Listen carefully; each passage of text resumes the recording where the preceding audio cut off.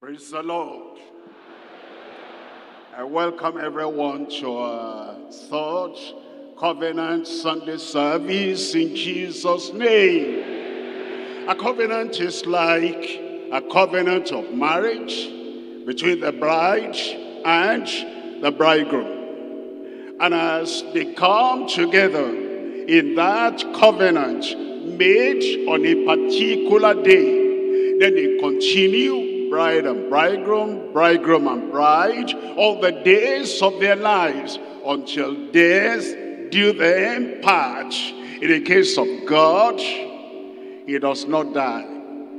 Our God does not die. Our bridegroom does not die. And as the bride comes in contact with the bridegroom, and we're together, we'll be together forever and ever in Jesus' name. And as the bridegroom takes care of the bride, so our bridegroom, our Lord, in this covenant, takes care of us. He'll take care of you. But then we have a journey. The bride and the bridegroom and the bride, they have a journey from here to the final destination.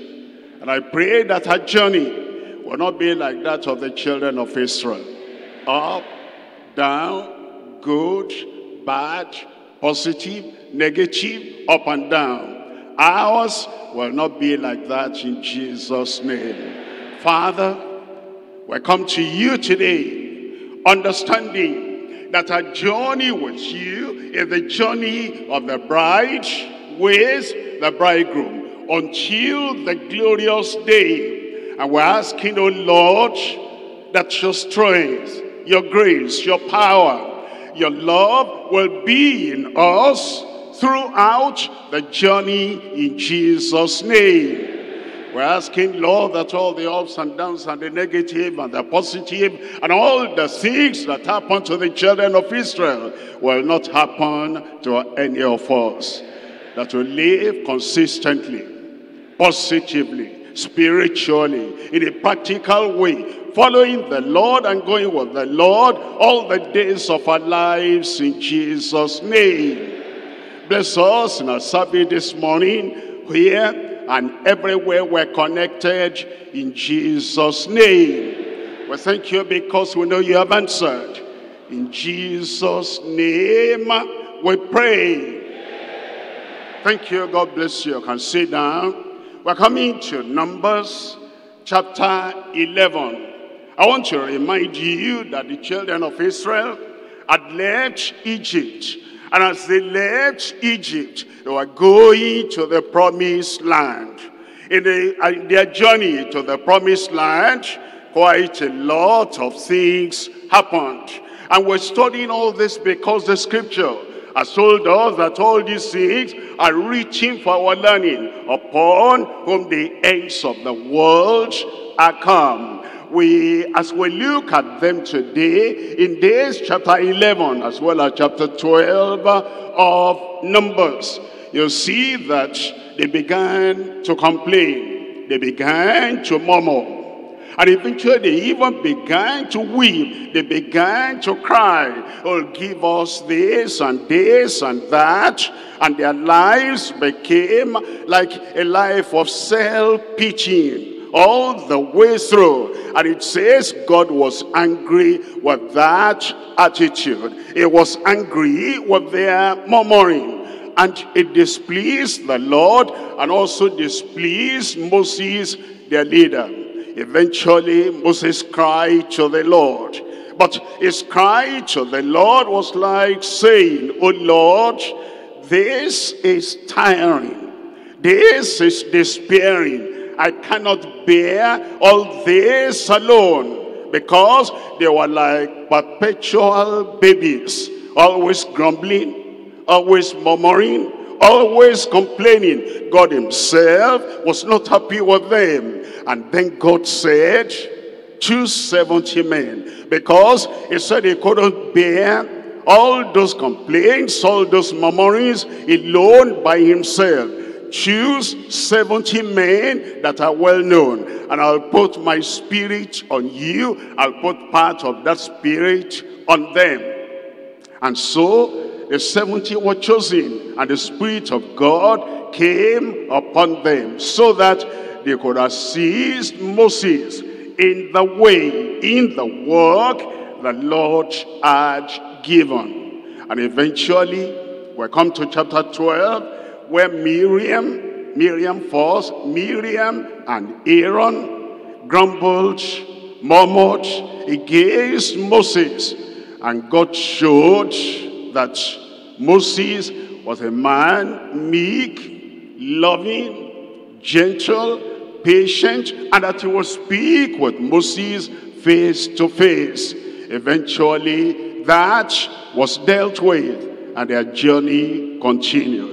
I pray our journey will continue in Jesus' name. We're looking at Numbers chapter 11, and I'm reading from verse 16. It says, "And the Lord said unto Moses, gather unto me 70 men." He wanted those men so that the Spirit of God upon Moses will be upon them. And he said it should be of the elders in Israel, elders of Israel, that whom thou knowest, that is the leaders, the elders, the committed people that Moses knew. He'll know their character.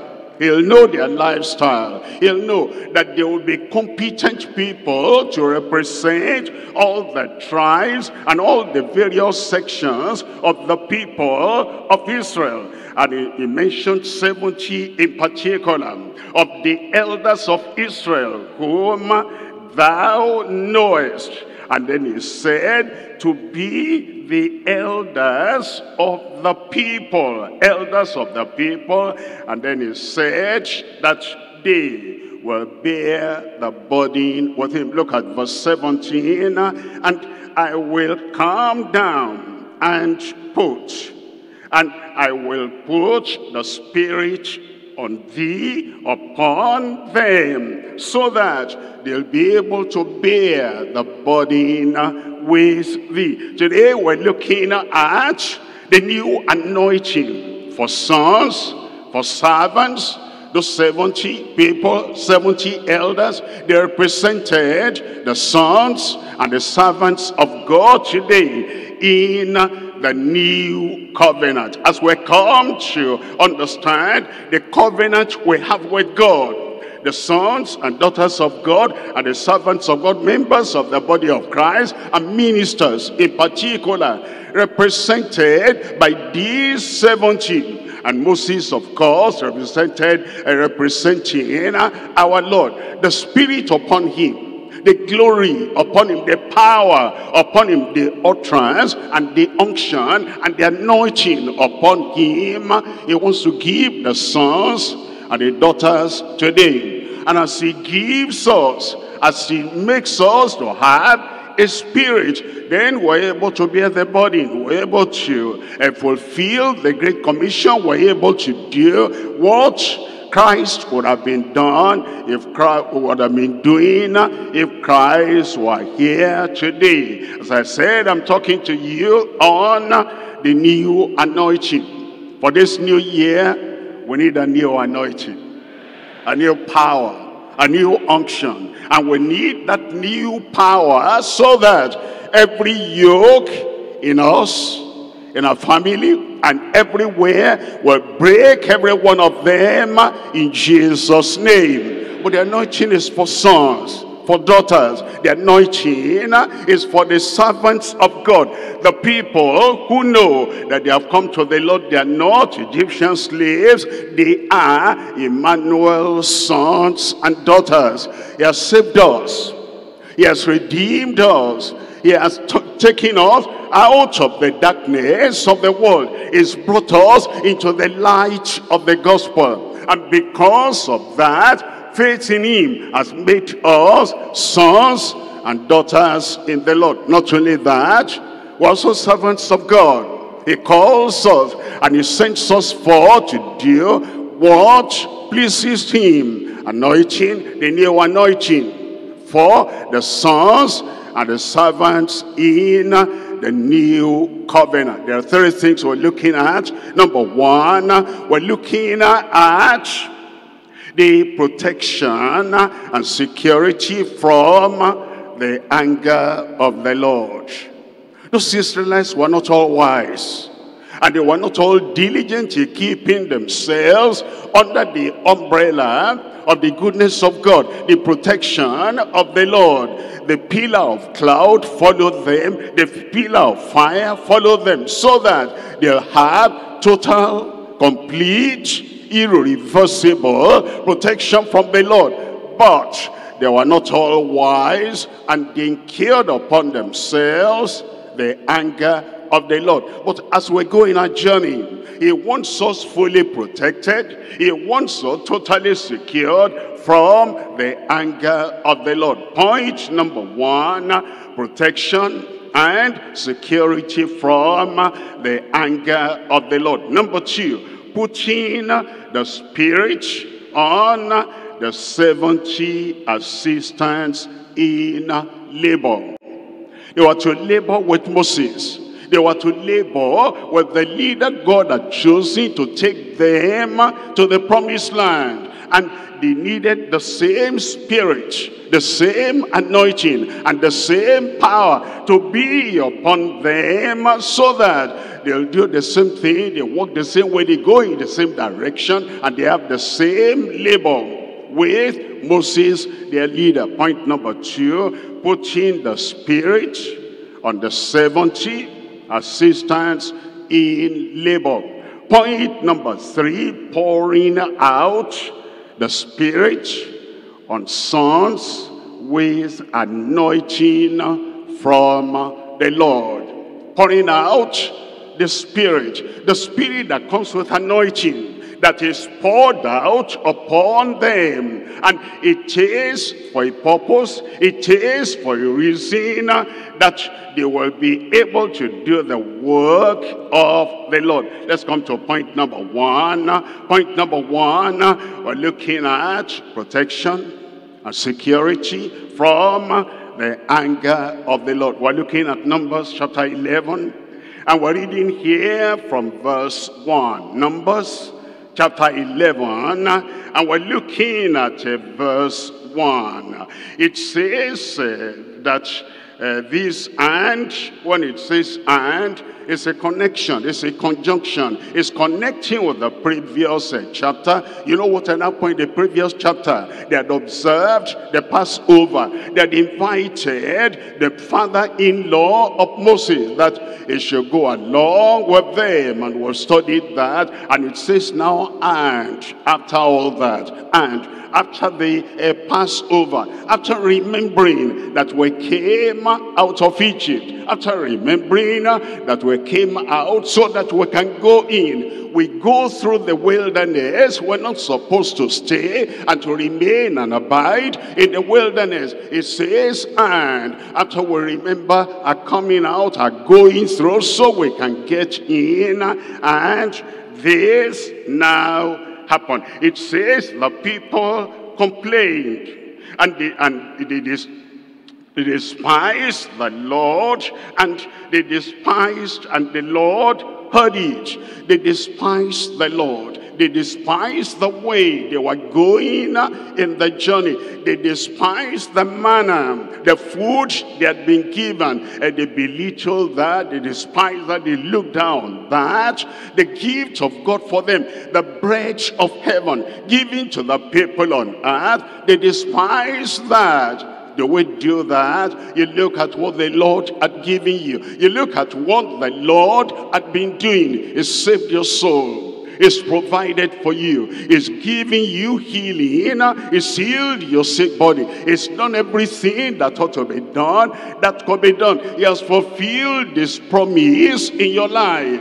Are you despising that he gives you opportunity to minister on his behalf? Are you despising that? Are you going your own way after he had done such a great and wonderful thing in your life? They despise the goodness of God, the blessing of God, the miracles of God, bread coming from heaven to feed them. All that they despise, and it displeased the Lord. Anytime we grumble, anytime we murmur, anytime we belittle what the Lord has given us and what he has done in our lives, anytime we belittle that, is offended, is grieved, is displeased. And in your life, if in the old year, in the year that passed, every time a little inconvenience, a little problem, a little challenge, what comes out of your mouth is grumbling, murmuring, despising, criticizing. That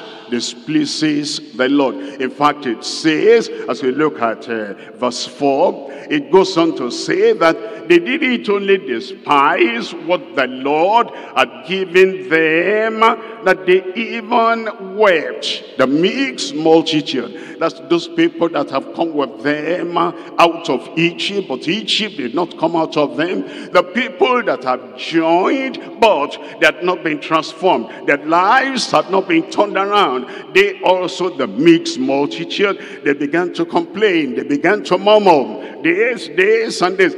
They would always find something. Mixed multitude, backsliding people, people that are not totally transformed and not totally changed and given to the Lord.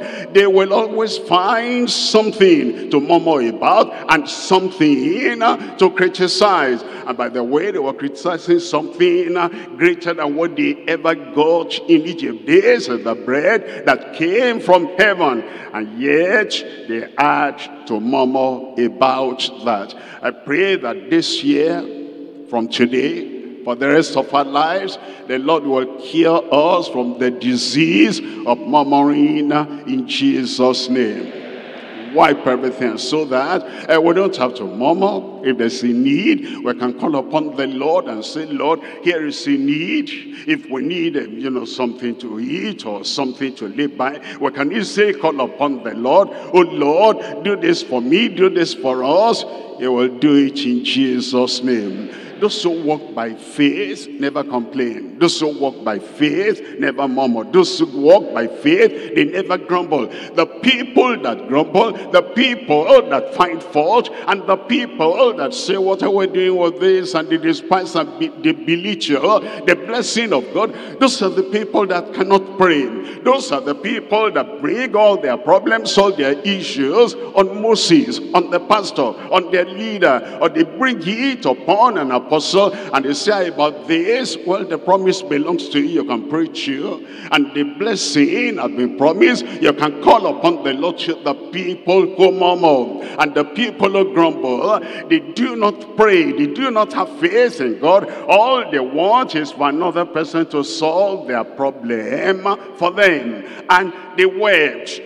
Sometimes there are people that think weeping is the answer. No, not at all. If you're weeping because you are unhappy, you're weeping because you're pitying yourself, you're weeping because you don't have faith in God, that displeases God. The weeping of unbelief, the weeping of self-pity, and the weeping of not having faith in God to do and to ask and to have what the Lord has provided. That weeping does not please the Lord. In fact, the Lord challenged the children of Israel in Malachi chapter 2. Malachi chapter 2 verse 13. What was he challenging them on? What were they doing that displeased him?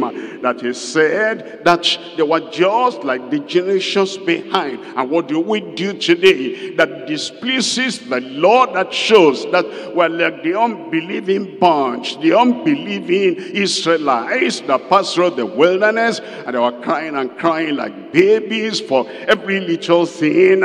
In Malachi chapter 2, looking at verse 13 there, it says, and this have ye done? This have ye done? He was telling them that they were covering the altar of the Lord with tears and with weeping.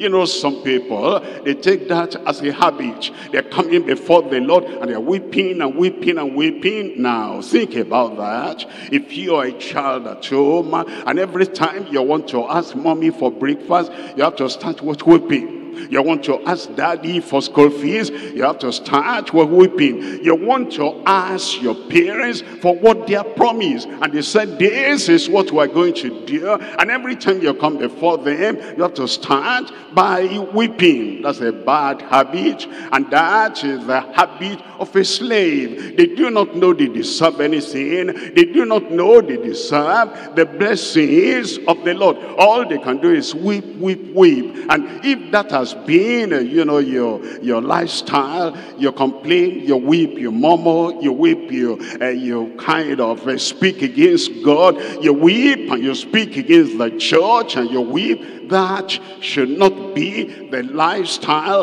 of a real child of God. A real child of God will come with faith, and faith has some joy, and faith has some excitement, and faith has some expectation from the Lord, that you are saying, oh Lord, do this for me because you have promised. Do this for me because you are faithful. Do this for me because you are God and you cannot lie, and your promises are yes and amen. But these people, they offended the Lord by complaining, by murmuring, by criticizing. And then we come to Numbers chapter 12. You know the story already. It's about Miriam and about Aaron, and the two of them. Now you wonder why it is at this time now they are complaining or murmuring about the marriage of Moses. Hey, Moses had married before coming back from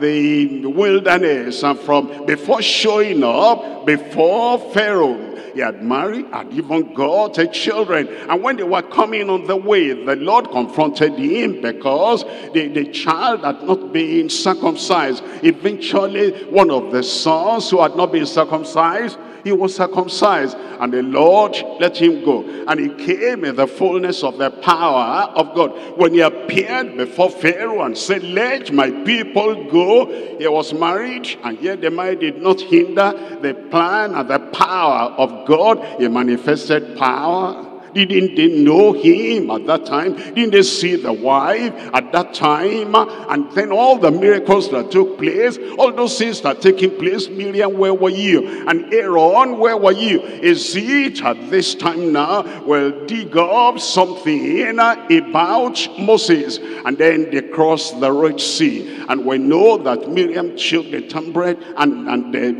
danced and was happy. And he said, God is glorious. He has gloriously defeated all their enemies. But Moses was married then, and you all rejoiced, and they came to Exodus chapter 16, and the manna came down for them, and they all ate. Moses was married then. Why is it at this late hour they are now talking about Moses married an Ethiopian woman, for she had married an Ethiopian woman? And eventually they got to chapter 17 of Exodus. He was married then, they had no water to drink, and God said, strike that rock. And he struck the rock, and water came out, and millions of people drank the miracle water. Why is it they didn't complain then, but now at this time, very near the end of their lives? Because now Miriam was beyond 130 years of age, 12 years older than Moses, and Aaron beyond about 123. Why is it at this late hour? between them and the grave. And before they left this world, they started this grumbling business, and this murmuring business, and this criticism against the man of God, against Moses. But Moses did not chide with them. He was younger than Miriam and Aaron. He was the last of the three.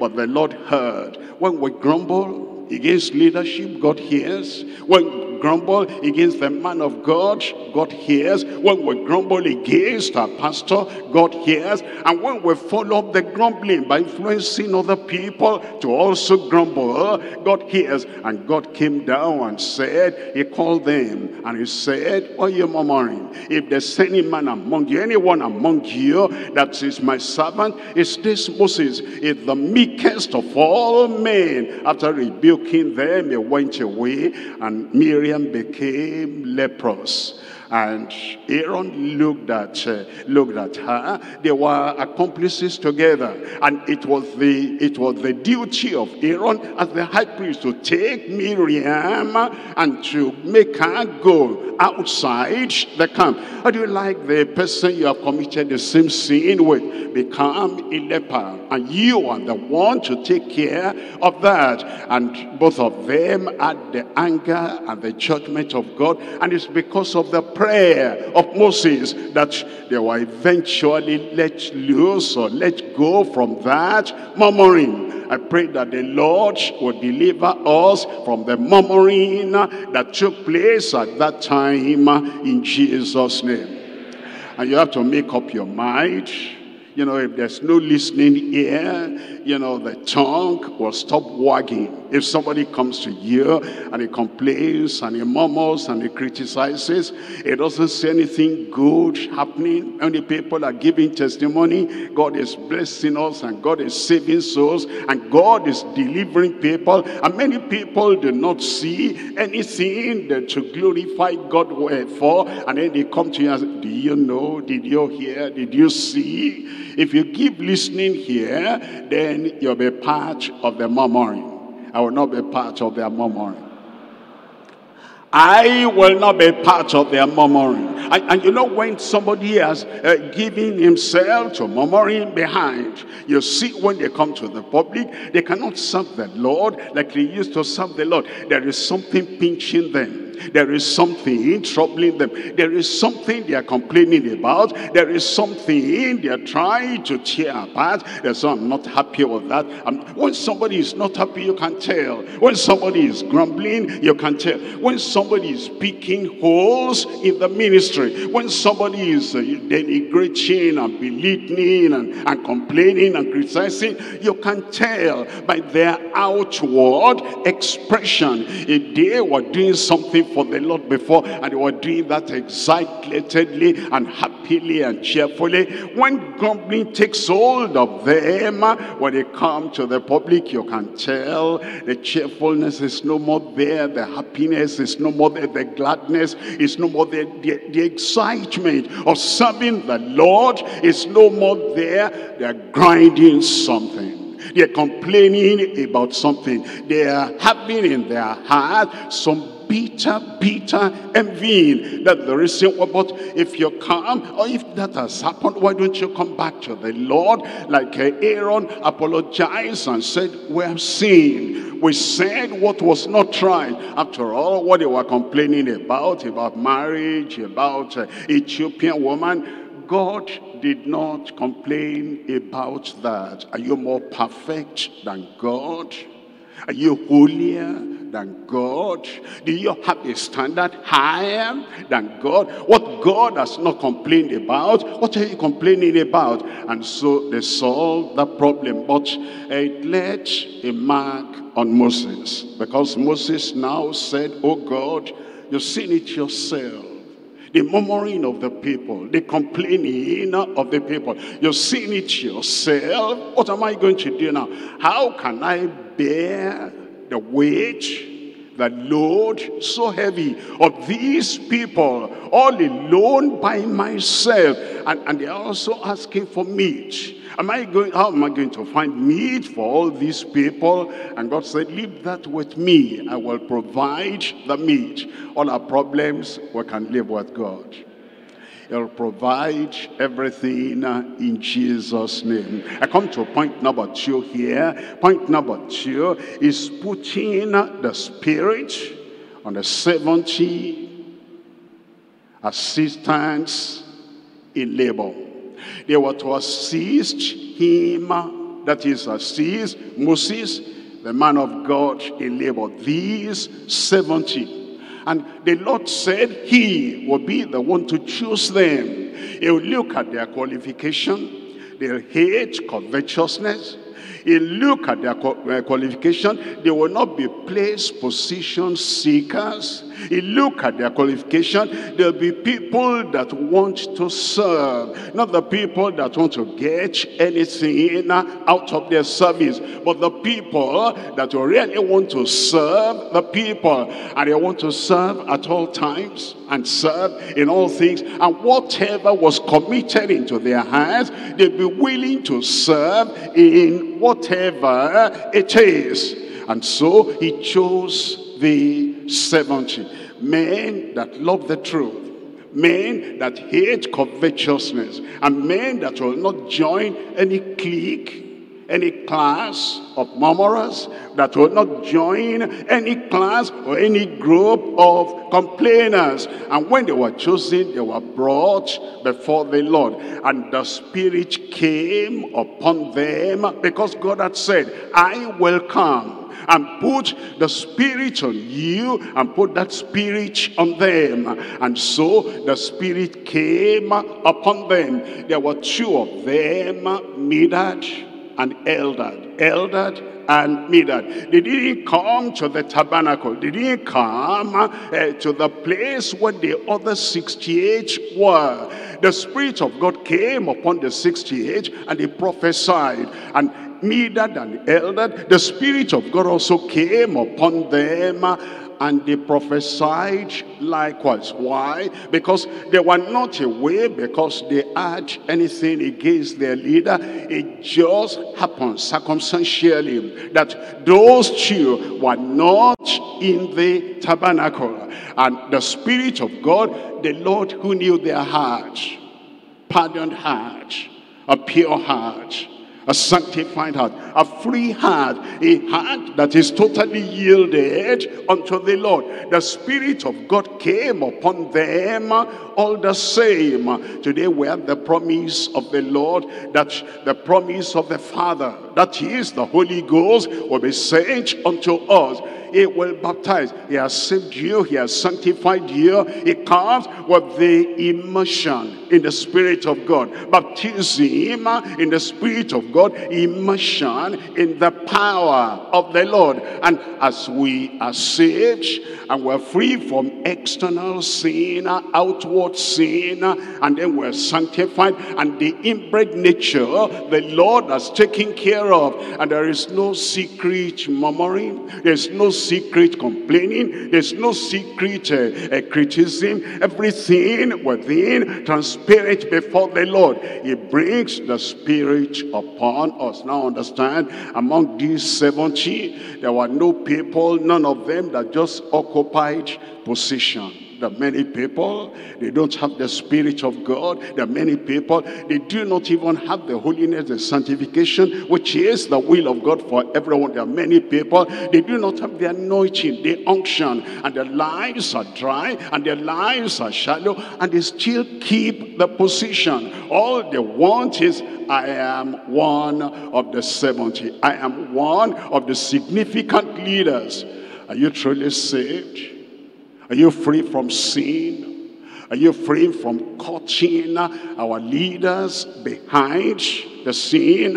Are you free from all the criticism and all the murmuring and complaining of the multitude, of the mixed multitude? Or are you just, I have position, I have this, I have that, but your life is not pure? But these were purified people. These were sanctified people. These were people that the blood of the Lamb had cleansed them and purged them. And now they were able to have the baptism or the immersion or the outpouring of the Spirit of God. Those in the camp and those outside the camp. And that shows that when you are in the church here, you pray with all your heart. Would you pray with all the faith you have, and you say, I want the Spirit of God. I want it in the baptismal measure. The promise that God had given through Joel, afterward I'll pour of my Spirit upon all flesh, and upon the men and the women, upon the handmaids and the servants. I'll pour my Spirit upon those days, and they shall prophesy. You want to tell the Lord, you want to really pray from your heart. Or maybe you are not here in the church, in the camp, but you are at home, like Eldad and Medad. You want to surrender yourself to the Lord. You're not being pulled here and there, that you cannot concentrate in prayer. You cannot have importunity in prayer. You pray unto the Lord, and then the same Spirit, the same power, the same anointing, the same unction that he gives the people here within the church, he'll baptize you with the Holy Ghost. He'll baptize you with power. And you can tell the same evidence that the people in the camp, the same evidence they had. They prophesied and they prophesied, and they will not cease. The same evidence these people had in their houses, because it says they prophesied and they would not cease. I pray that the evidence of the presence and the power, the unction, the anointing of the Holy Ghost will be upon all our lives in Jesus' name. A year of the power of the Holy Ghost. A year of anointing in the Holy Ghost. A year of the outpouring of the Holy Ghost according to his promise upon every one of us in Jesus' name. He'll do it in all our lives. You remember the promise of the Lord that he had given, and you remember the fulfillment of that promise upon them, and the same thing upon us today. But what does that take? What does it take for you to have the same outpouring? Now, if you're going to have the same outpouring of the Spirit of God on Moses, you must have the consecration like that of Moses, that gave up everything, that said he'll follow the Lord, and he followed the Lord and did everything as the Father, as God had commanded him. If you're going to have a similar spirit, unction, anointing, power upon your life, you must also have the same purpose he had in mind, because he had the purpose that you'll honor God. And whether it was before Pharaoh, or before Korah, Dathan, and Abiram, or before any of the children of Israel, he didn't chicken out of fear that, well, these people, I don't want them to do this or do this. Even when Pharaoh said, you will not see my face again, and threatened him, he endured seeing him that is invisible. If you're going to do the same work of the 70 with Moses, if you're going to have the same power like the 70, if you're going to have the same labor and the same unction like the 70, if you're going to have the same work to do with Moses, then you have to have the same commitment to the Lord, the same consecration to the Lord, and the same abandonment unto the Lord. That's what they had. That's how they lived. That's what they did. That's how the power, the anointing, the unction came upon them. They were not, there, any of those 70, to do something contrary to Moses, to do something different from what Moses was doing. This year, you should align your purpose, your plan, your action, your activity, align that with the leader God has given us, so that we're saying the same thing. Amen.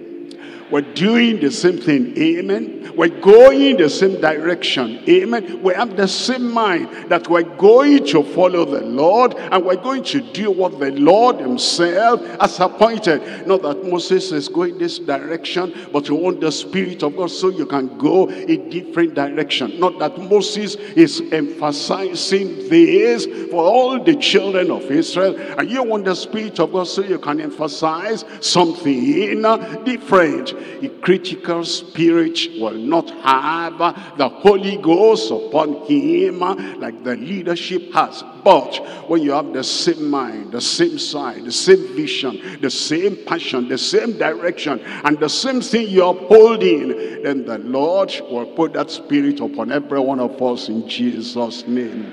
Putting the spirit upon the 70. Now, it's easy for anyone to claim, I have the spirit. We have to ask the 70, what were they doing after they received the Spirit? Did they know the purpose for which they were given the Spirit? Were they engaged in the same labor that Moses was engaged in by having the Spirit? And when we want to ask ourselves, if you say you have the Holy Spirit, if you say you have the Holy Ghost, if you say you have the same power, what are you doing? Are you evangelizing? Are you fulfilling the Great Commission? Are you going the way of the Lord? Are you teaching the Word of God? And are you teaching the same Word of God that transforms life, that changes life, and that makes people to live and to walk the way they ought to walk? Are you in secret and in the open doing the same work? Or are you somehow working against the progress of the kingdom and the progress of preaching the gospel and the progress of the preachers of the gospel? While you say you have the Spirit of God, that's not the Spirit of God. The Spirit of God will do the same thing that those apostles were doing, will do the same thing that Christ has commanded. This is what to do. There will be no contrary action. There will be no contrary utterance. There will be no contrary behavior. There will be nothing in the night or in the day that will contradict what God has ordained that the church should do. He said, go into all the world and preach the gospel to every creature. He that believeth and is baptized shall be saved. He that believeth not shall be damned. And that's the commission he has given us. That's why we need the Spirit of God. He shall receive power. After that, the Holy Ghost is come upon you, and ye shall be witnesses unto both in Jerusalem, Judea, Samaria, to the uttermost part of the earth. Are you doing that? You claim to be saved.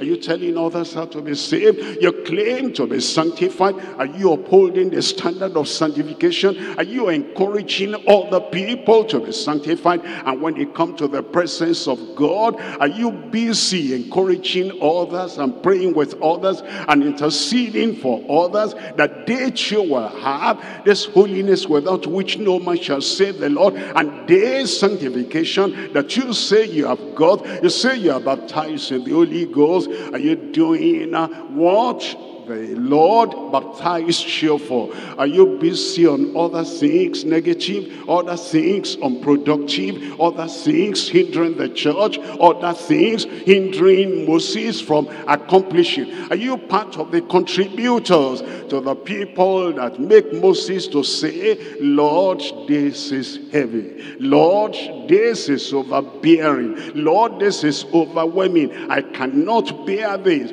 Now, that was before they received that Holy Ghost upon them. If after you claim you're saved, you're sanctified, you're baptized in the Holy Ghost, you're still part of that crowd, part of that bunch that discourages leadership. That leadership will say, how can I do this? This is overwhelming. Obviously, you don't have the same spirit because you're pulling down, you're oppressing, you're overwhelming, rather than helping the leadership to go the direction we ought to go. I pray that this year things will turn around.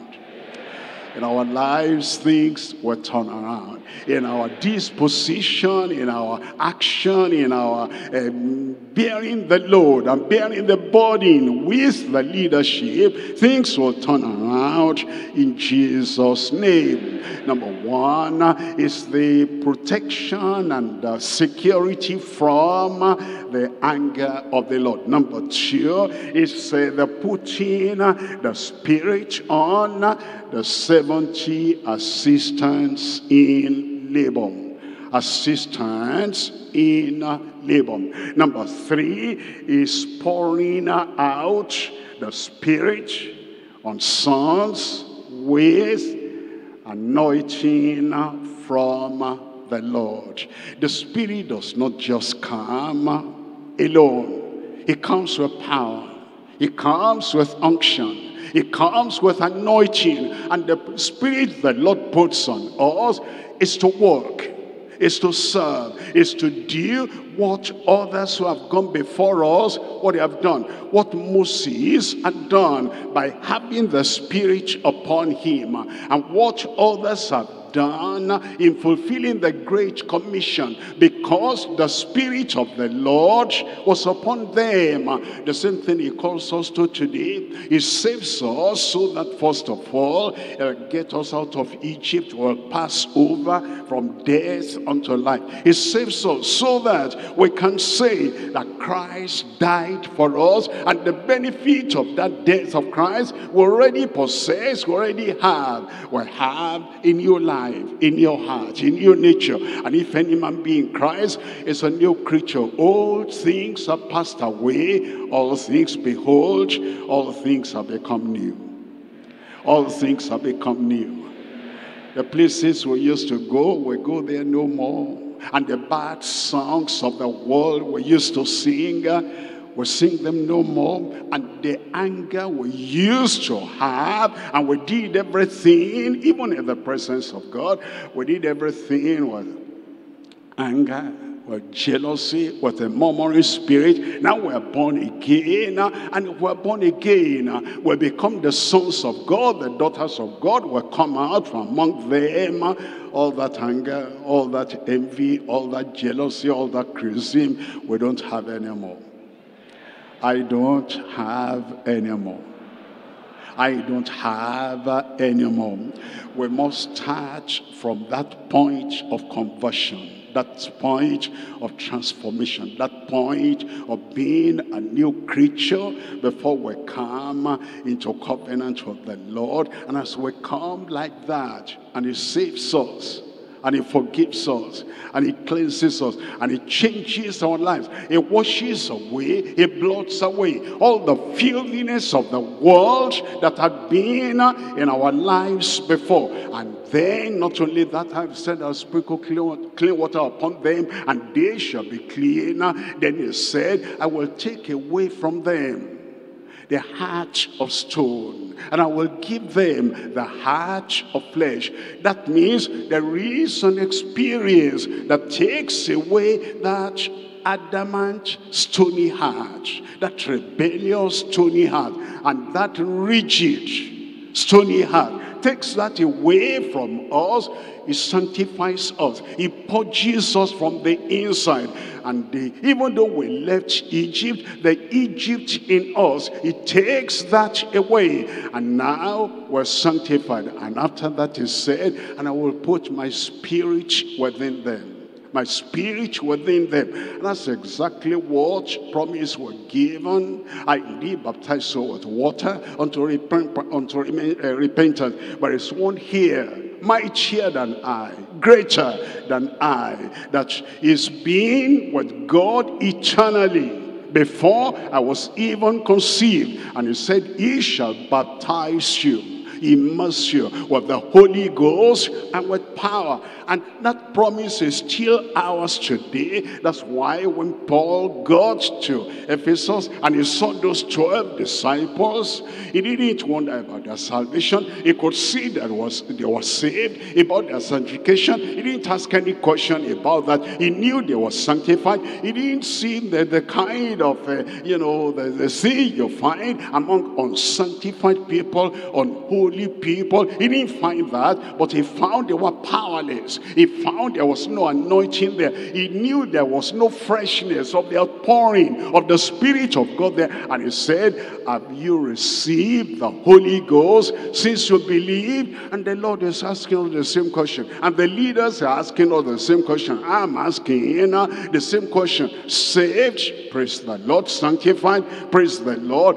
But the question now that comes to you is, have you received the Holy Ghost?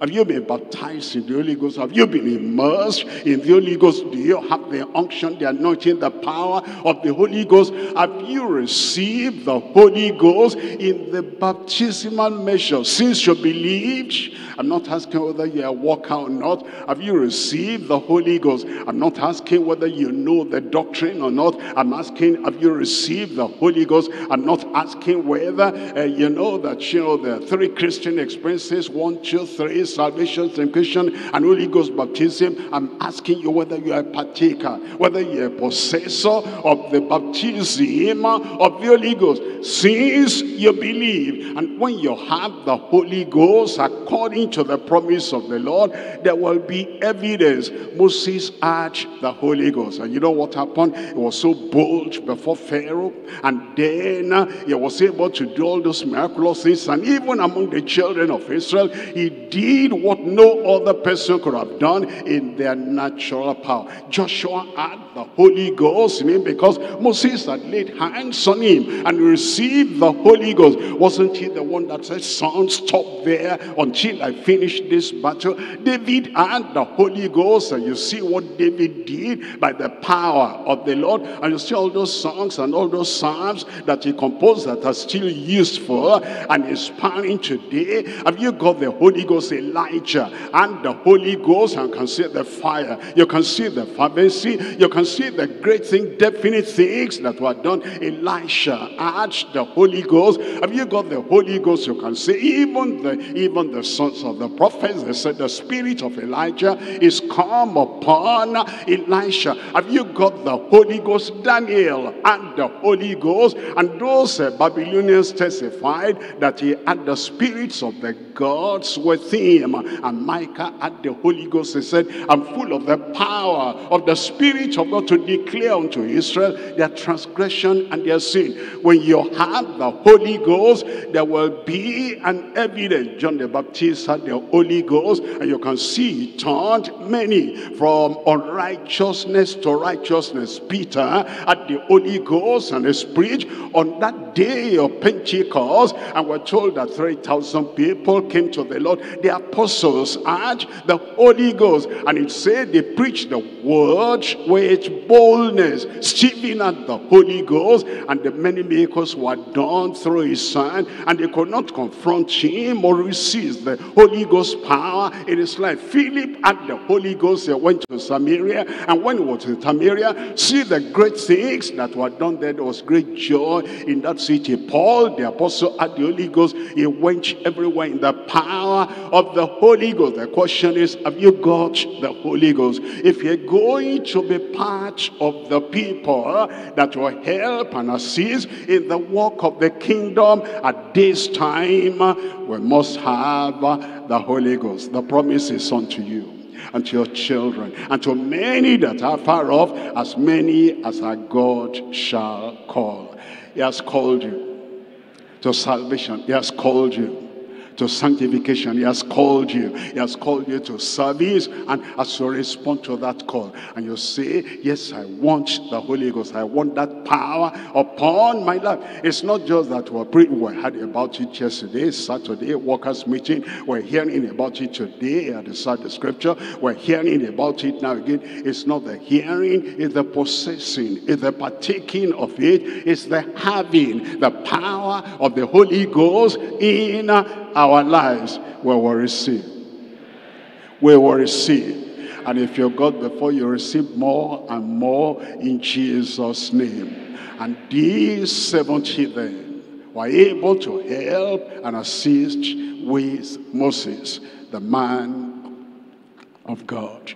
And today, as you partake, as you possess, as you say, this year I will not remain empty. This year This year, I will not remain empty. The promise of the Father will be fulfilled in your life. The possession of the Holy Ghost will be a reality in your life. And everything your days to do, as He brings you to His service, you'll be able to do in Jesus' name.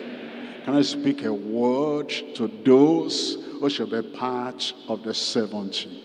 And Moses is looking for you. And Moses is asking of you. You've been there. You're a known person. And you're a dependable person. But when it comes to serving the Lord, you prefer to serve your own interest apart from the interest of the leadership and the interest of the people of God. And when it comes the time to choose those who are known, where is he? Where is she? You dodge, you hide. And you don't have the anointing, you don't have the unction, you don't even have the desire. And you don't have the desire to join the people of God and bear part of the burden. You see that the standard is going down and the standard is dwindling. You know, if you wanted to, I could do that, I could do that, I could do that. But where are you? We're looking for you. Where are you? Are you dodging? Are you hiding? And do you have the Holy Spirit? Or is the work in the world, the labor in the world so much upon you that early in the morning you are rushing out, no reading Bible, no prayer, no commitment to the Lord? And when we say, we need this, we need this, what are the men, what are the women that you have in possession? The fullness of the Spirit of God. The Spirit of God convicts you. But the church is so large, you're hiding behind and inside the crowd there. Why don't you say, today I will not hide anymore. I will not hide anymore. I will not hide anymore. There is something to do to help that more people will get saved, more people will be rapturable, and the standard will be lifted higher than what we see today. And God has need of you, and you can put in your part, but not without the power and the unction of the Holy Spirit. You're coming today and you say, Lord, here am I, send me.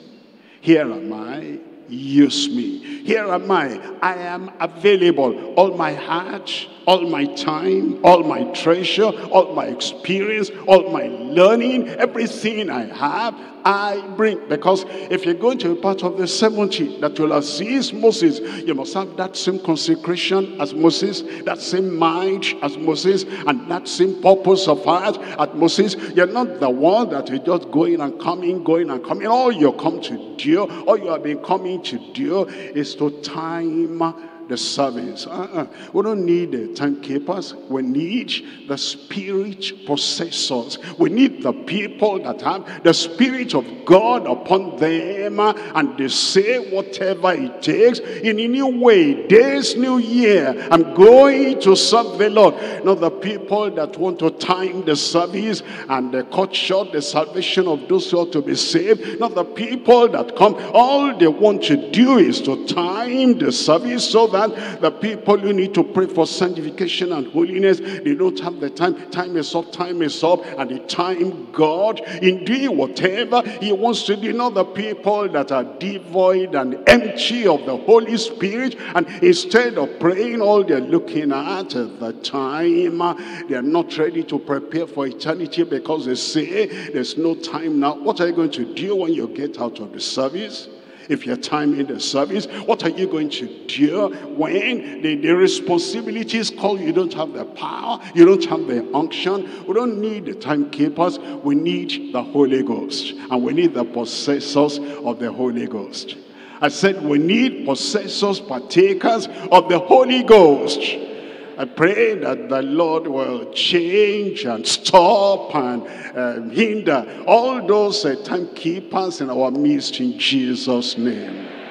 That we will we'll be able to give ourselves completely unto the Lord and say, Lord, I must be immersed in the Holy Ghost. I must be deep totally in the Holy Ghost. I must be baptized in the Holy Ghost. I must have the unction, the power. I must have all the anointing that I need to be useful to you this new year. Oh Lord, all the past have been hurrying and hurrying away from the presence of God. All that I drop this year in Jesus' name.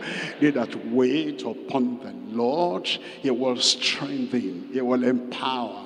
If you wait on the Lord and you say, Lord, here am I need you, more of you. I need more of your power, more of your unction, and more of the Holy Ghost in my life. It will do it in your life in Jesus' name. We're going to rise up now and call upon the name of the Lord. Remember, salvation is very important. Are you born again? Are you saved? Are you just coming and you're partaking of, all these messages and everything, and you say the message should go this direction, that direction, but are you saved? Are you born again? Are you free from sin? Are you living a life that is free from criticism? I'm free from all the murmuring. I'm free from all the complaining. Open your mouth and talk to the Lord and say, Lord, here I am. New year, new life. New year, new covenant. New year, new commitment. New year, and a new giving of yourself unto the Lord without reservation. Open your mouth, talk to the Lord in prayer. I said, Lord, here I am. If the rapture should take place now, are you ready? Free from sin, are you ready? Pardoned, forgiven. You've had the Passover. Are you ready?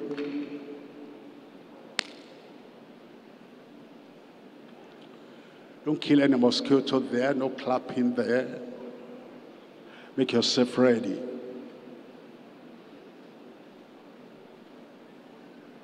Call upon the Lord. Why are you here? To hinder the progress of the church? Why are you here? To stop the passionate prayer of the church? Why are you here? To weigh the leadership, the pastor down? Why are you here? To criticize? To murmur? To complain? Why are you here? To stop the holiness message, the sanctification message? Why are you here?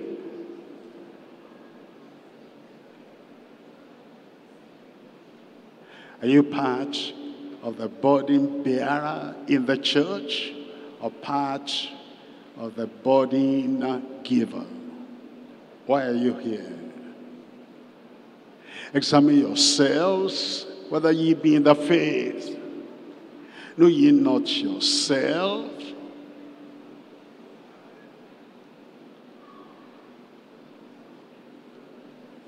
Are you a hindrance? Helper? Check up. Have the oil of the Holy Ghost leaked out in your life? And now you are totally carnal, fleshly, grumbling, complaining, criticizing, critical.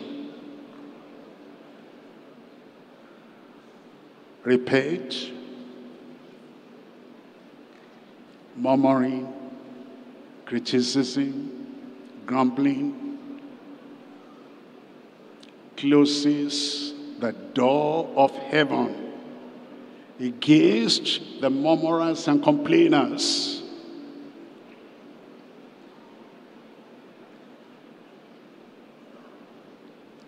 If the Spirit of God lives in you, it will convict you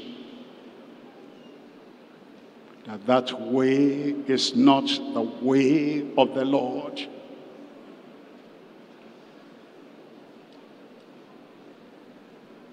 If you're a sinner, you're not an elder.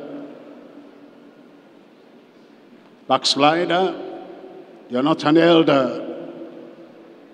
Hinderer, you're not an elder. I claim many years I've been there. You're just a backslider. And continue that way, you might miss the land of promise.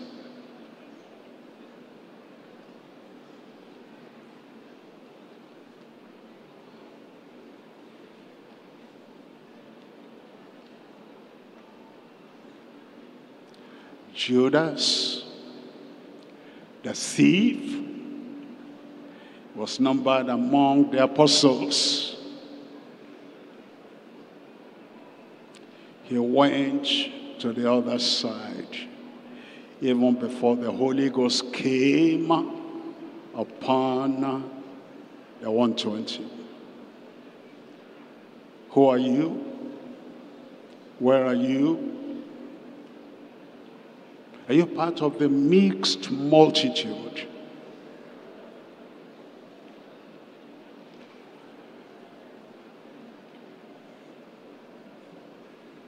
A rigid, carnal, stony heart. Why don't you come to the Lord and say, Lord, I come. But my heart, a repentant heart, Lord, I come. A remorseful heart, Lord, I come. A willing heart, Lord, I come.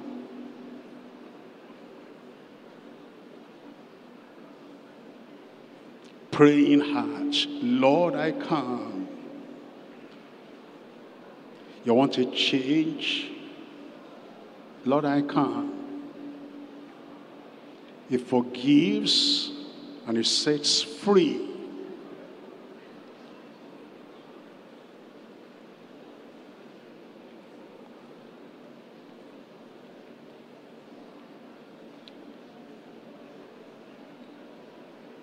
He changes lives.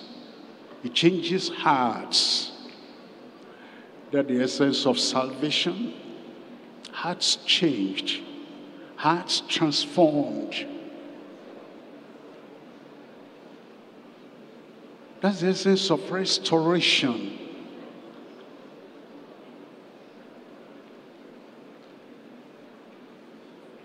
The old life gone. The new life evident.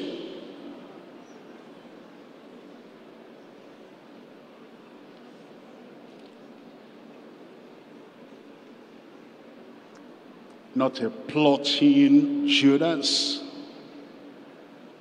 among the praying disciples.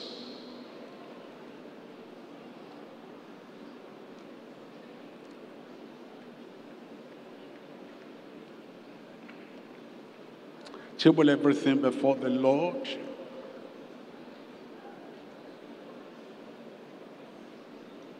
Don't just say, I came to the service. What's the purpose? What do you possess? What do you have?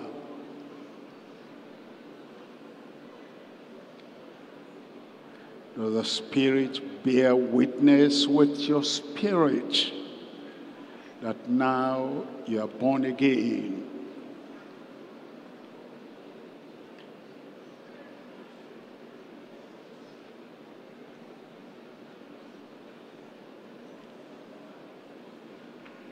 Nobody knows when the rapture will take place. All the time we have to get ready is now. Nobody knows when God will take anyone from the earth. All the time we have to get ready for leaving the earth is now.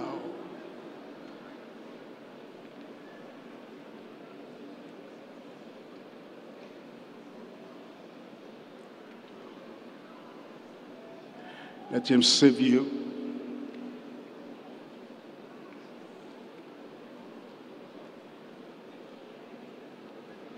And convince everyone around you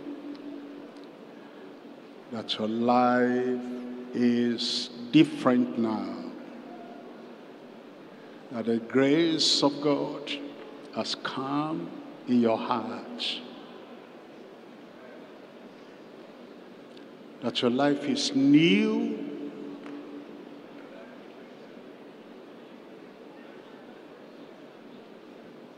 Your actions are new. Your behavior is new.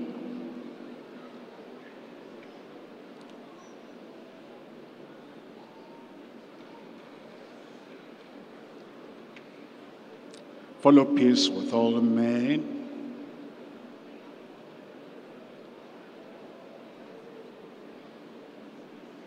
Follow peace with your ministers.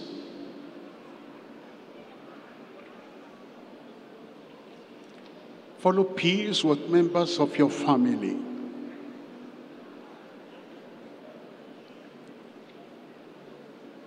Peace in your heart. No rancor. Peace in your heart. No conflict.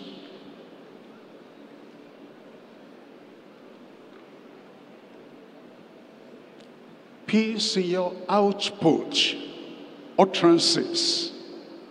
Follow peace with all men. No arguments, no criticisms, no infighting. Follow peace with all men. And holiness, without which no man, no member, no minister shall see the Lord.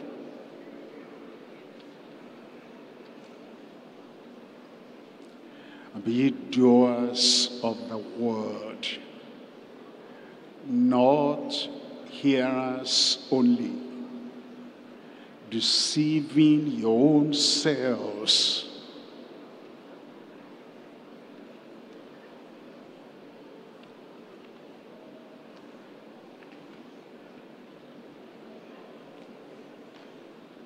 Your local church, district church, follow peace with all people there.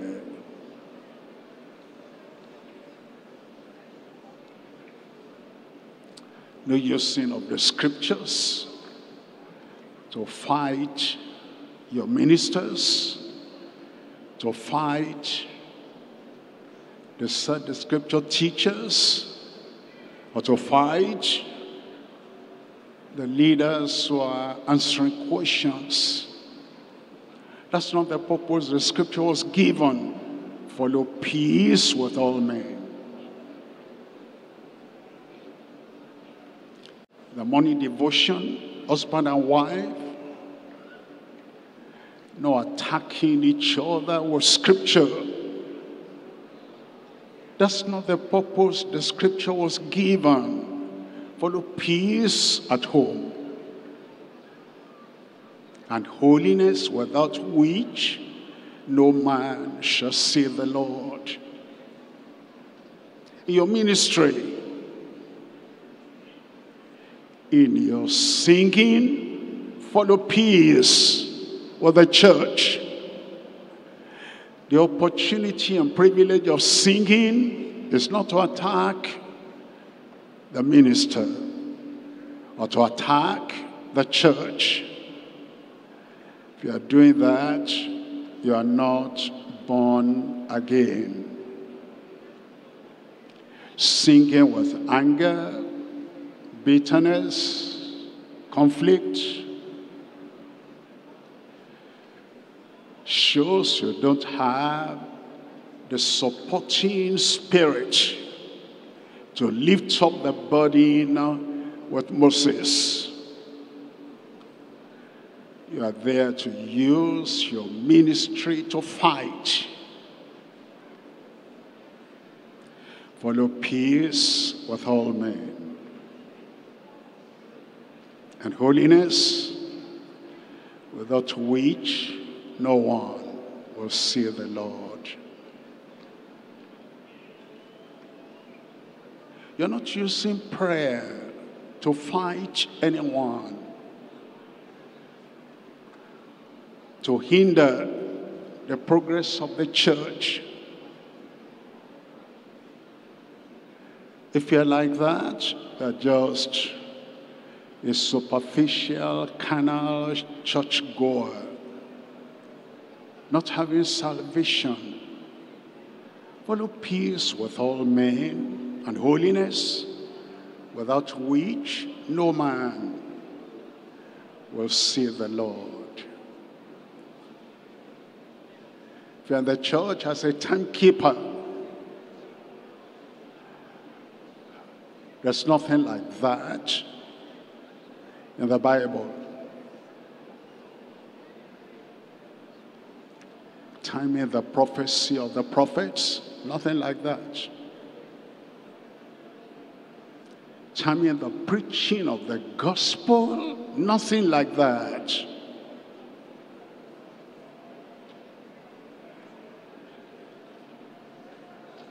If you are earnestly contending for time, not for the faith, you are not in the will of God.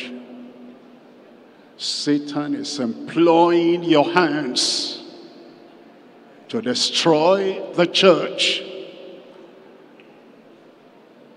Earnestly contend for the faith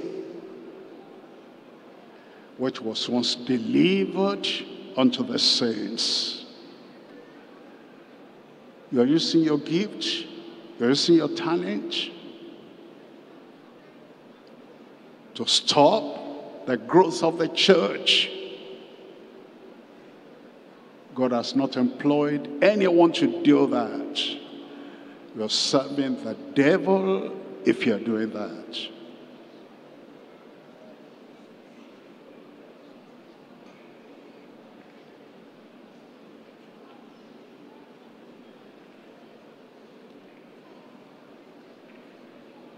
If you are not saved, and you are in the service of the Lord, do yourself a favor to withdraw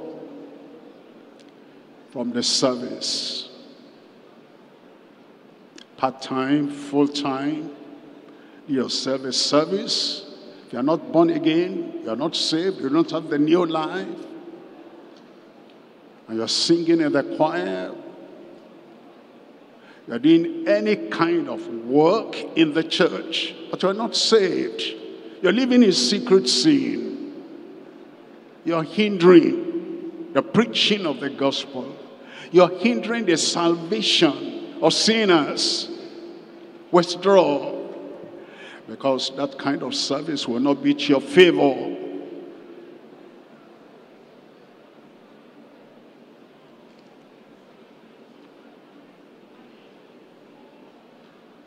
Tell the Lord, you want to have the biblical evidence of salvation and the witness of the Holy Spirit that a real child of God. If you have turned to become a Korah, Dathan, Abiram, in conspiracy against the appointed leader, why don't you stop, seek the face of the Lord, get regeneration, restoration, coming back into the grace, into the kingdom of God? Or you blindly rushing to perdition and to destruction? Seek the Lord while he may be found. Call upon him while he is near. Let the wicked forsake his way, and the righteous man his thoughts. And let him return unto the Lord.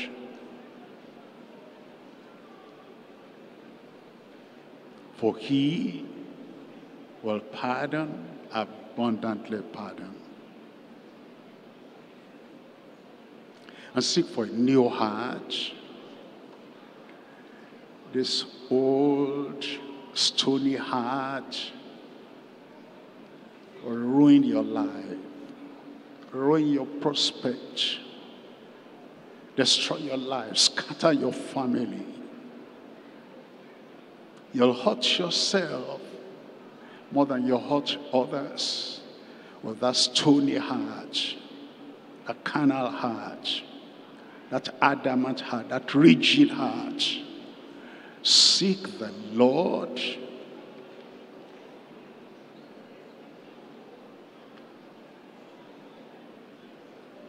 For the sanctification experience. That's the will of God. Even your sanctification.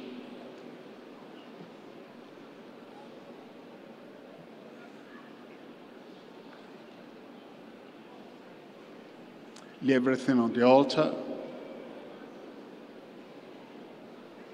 Be a true bride of the bridegroom.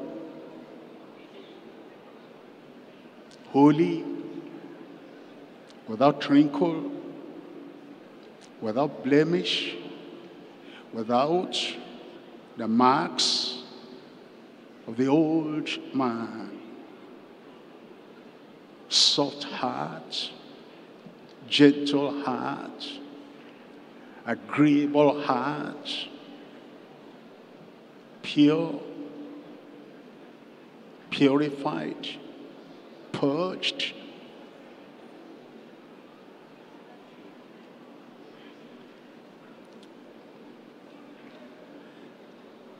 Give God a chance to take the stony heart away.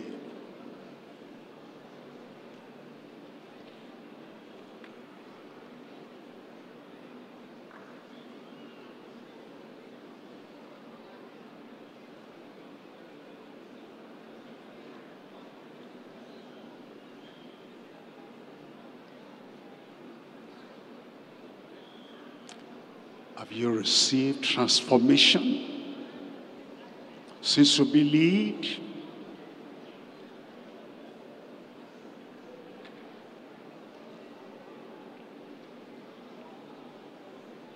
Have you experienced sanctification since you believed?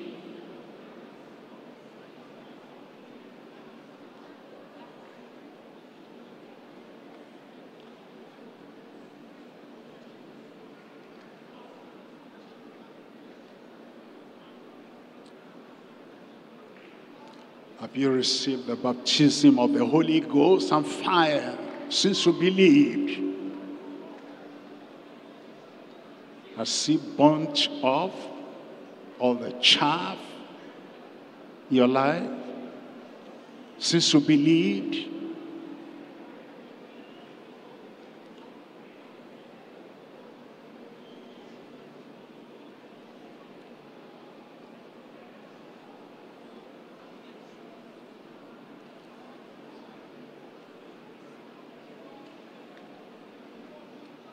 Are you part of the 70?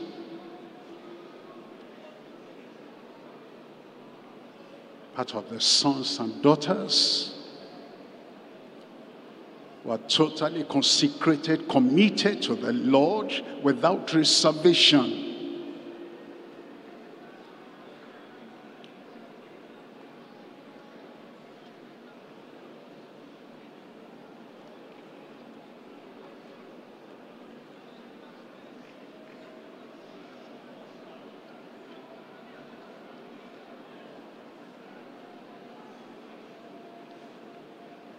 How much time is it legitimate to pray?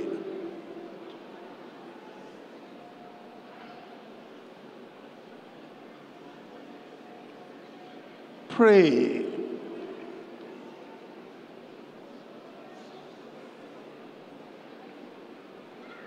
Seek the Lord. Repent of the old sinful habits.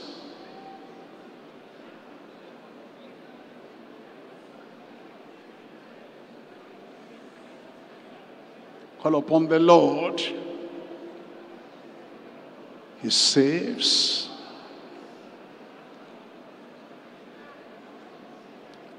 Sanctifies. Seek first the kingdom of God and his righteousness.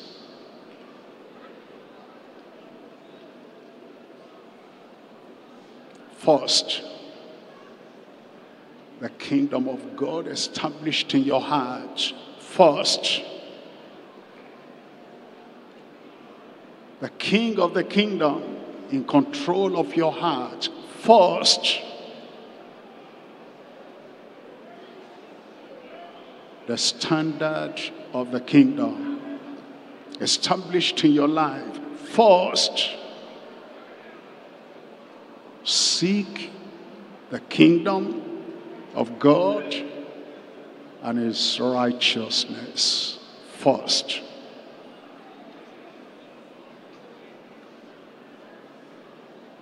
And then all these things shall be added unto you. Don't put healing first. Kingdom, righteousness first.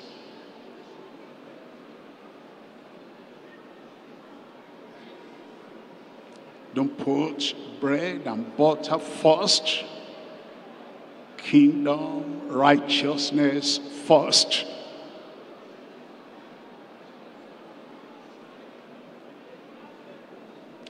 Don't put earthly, material things first.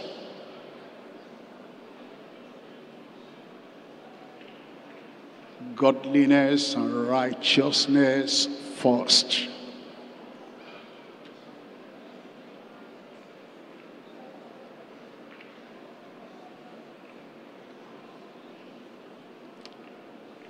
The work of grace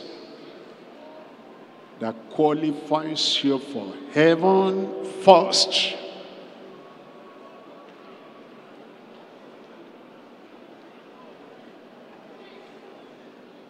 Don't put added material things first.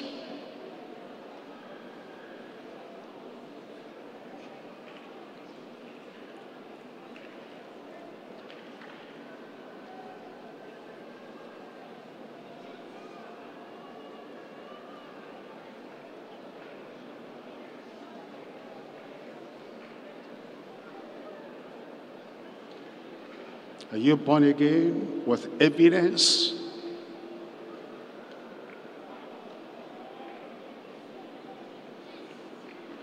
Are you sanctified with evidence?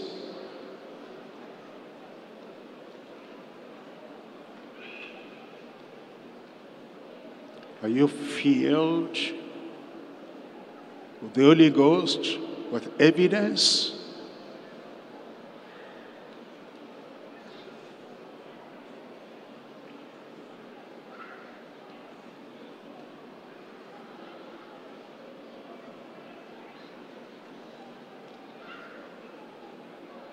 Be very sure.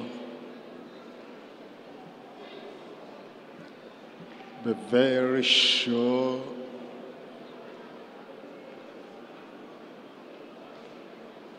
This is what will matter.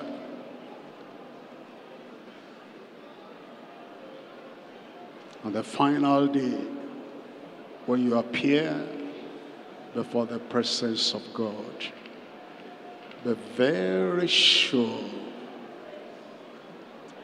Be very sure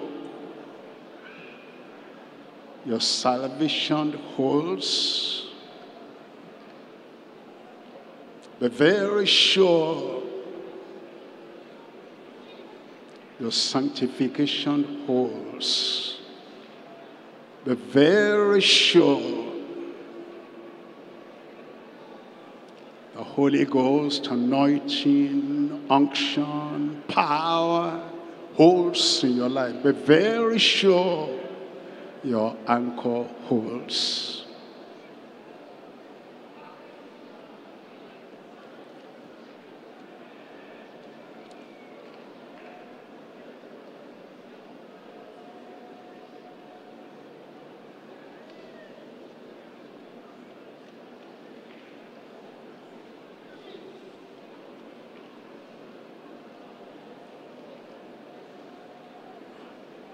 Can you not watch and pray for 1 hour?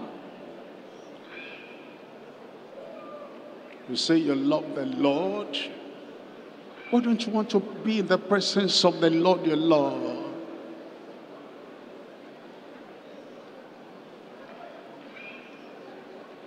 If you say you are a child of God, why are you tired of being in the presence of your Father, if it's your real Father?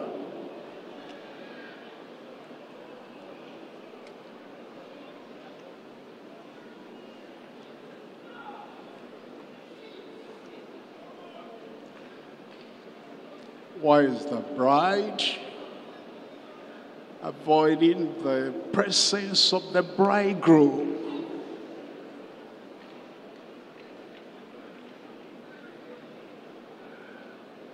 Why is the bride not able to wait in the presence of the bridegroom? Where is the love you profess? Where is the joy you profess?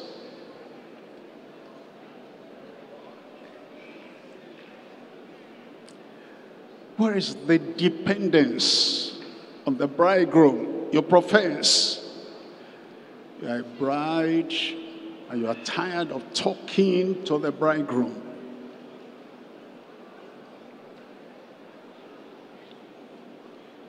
Where is your love for the Lord?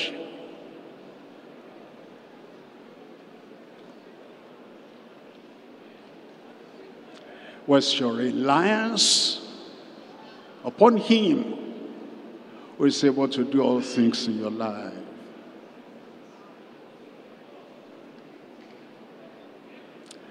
Prayerlessness betrays us that we do not have a fresh, ongoing relationship with the Lord.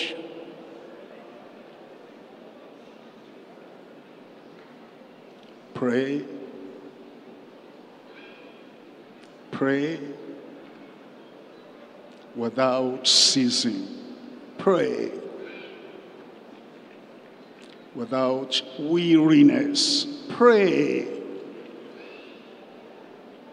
without murmuring or complaining. Pray in his presence. Pray to have his promise fulfilled in your life. Pray in the church. Pray at home. Pray everywhere. Pray.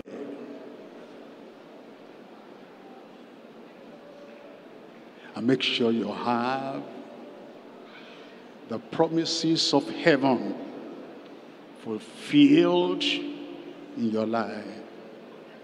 Pray.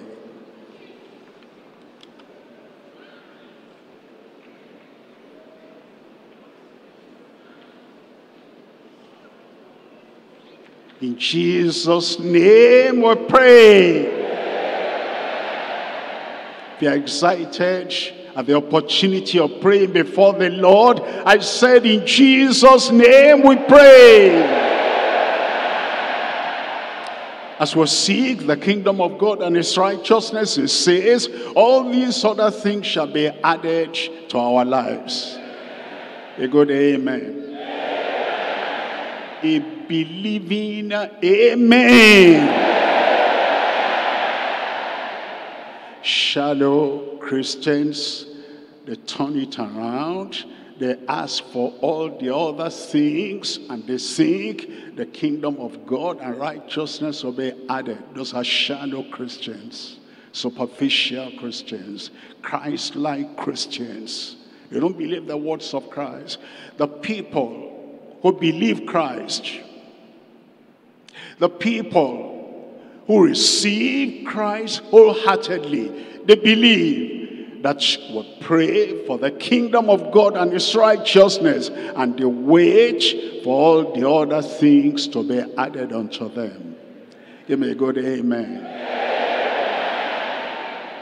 Kingdom of God, salvation. Kingdom of God, sanctification.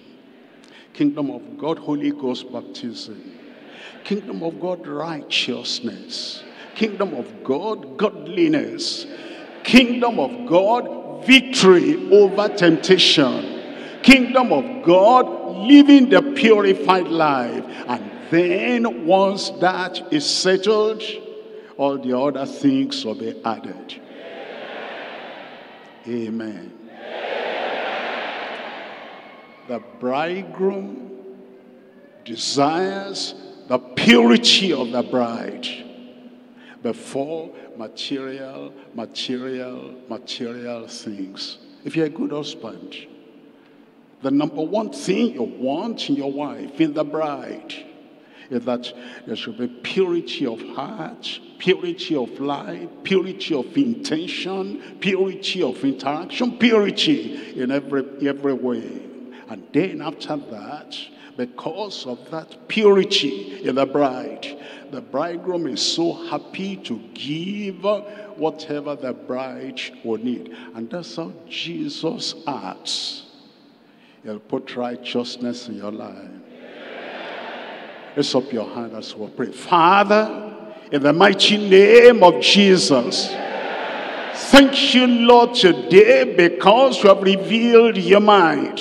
You have not hidden anything from us. You want murmuring, grumbling, complaining, envying, jealousy, all those things to be taken away from every one of our lives. Lord, purge everyone in Jesus' name. We pray, Lord, from our heart, there'll be no grumbling again. There'll be no complaining again. There'll be no bitterness again. And there will be no rancor, conflict in any heart anymore, in Jesus' name. For those who did not have real salvation, being born again, Lord, I pray, as they have laid everything on the altar, as they have repented, as they have called upon you, as they have asked for forgiveness and freedom from sin, oh Lord, I pray, do a regenerating work of grace in every heart, in Jesus' name. Wash, cleanse, wipe all the filthiness of life, all the filthiness of language, all the filthiness in habit. Wash everything away in Jesus' name. And Lord, we know you do not want any rigid, carnal, stony, stubborn heart, adamant heart to remain in anyone, because that will not be the heart of a true bride of Christ. Therefore, Lord, we pray that everyone that has asked for real sanctification, holiness of heart, holiness of life, holiness in the inward man, sanctify in Jesus' name. We pray, Lord, all the rigidity, all the carnality, all the adamant, stony nature, and everything that is resisting your word and resisting your will. Oh Lord, I pray that by this experience of sanctification, uproot it from every heart in Jesus' name. Lord, we know there are people who do not believe in holiness, but here we believe in holiness. We believe in following peace with all men. We believe in holiness without which no man shall see the Lord. We believe, blessed are the pure in heart, for they shall see God. We believe those who have clean hands and pure heart, those are the only people that will be on the hill of the Lord on the final day. Lord, we believe, do it according to our faith in Jesus' name. Pray, Lord, the sanctification experience, the holiness experience that you give us, that everywhere we go, we take it along with us. When we go to the market, we'll not leave holiness behind. When we go to our offices, we'll not leave holiness behind. When we go to commercial places, we'll not leave holiness behind. When we come to minister unto you and unto the people, we'll not leave holiness behind. When we stay on the pulpit, we'll not leave holiness behind. When we come to sing or to serve the people of God in any way, we'll not leave peace and holiness behind. Peace and holiness will be a constant companion in Jesus' name. And we pray that until you will come, until the trumpet will sound, this holiness will be a reality in every life.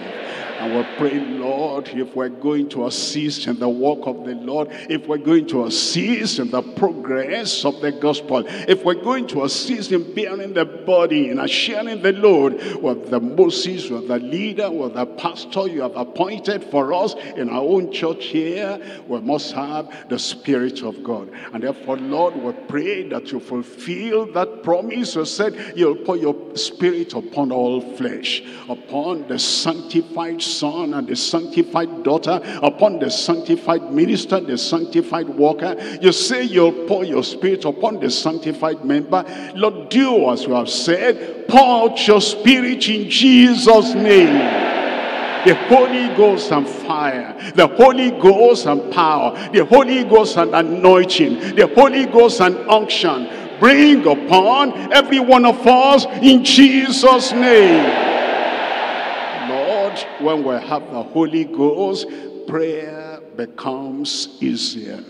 We'll pray from our heart. We'll pray everywhere. We'll pray every time. We'll pray without ceasing. Lord, there's this kind of life that gets tired at praying, that tries to stop praying every time we pray in the church, that's trying to stop the prayer of the husband, the prayer of the wife, the prayer of believers in our home. Lord, we'll pray that hindering spirit, which is not the Holy Spirit, take it away from us in Jesus' name.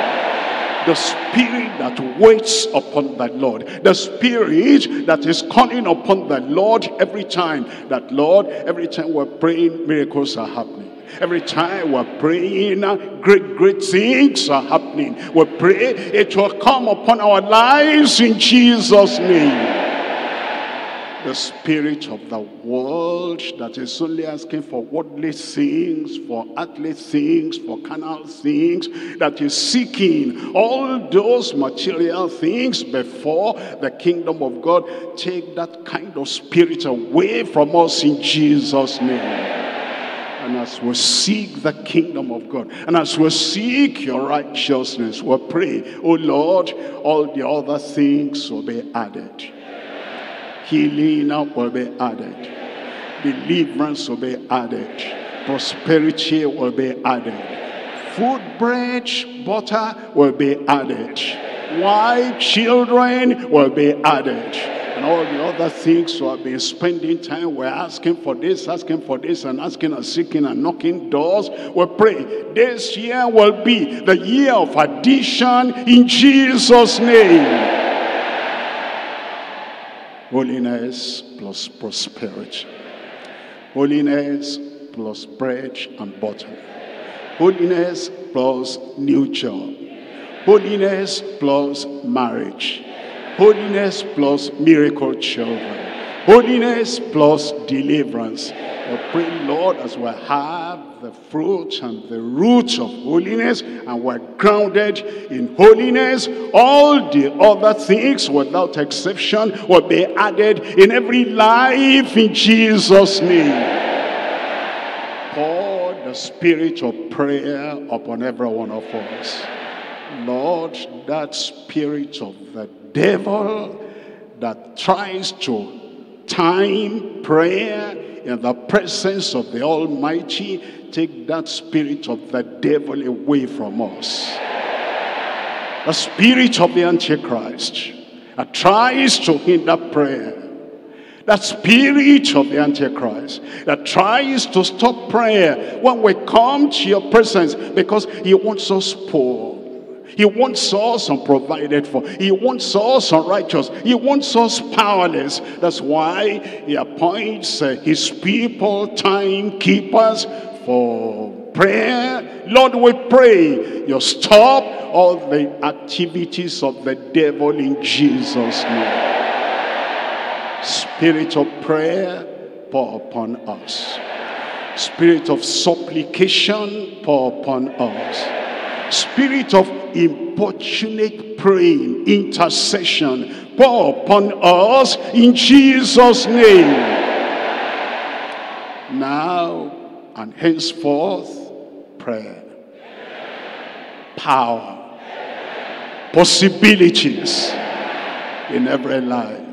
Lord, I pray new life for everyone, new power for everyone, new unction for everyone. And the joy of the Lord will be our strength in your presence and as we go back home. Fulfill your will, your word, your promise in every life. Thank you, Lord. Thank you, Lord. Thank you, Lord. In Jesus' name we pray.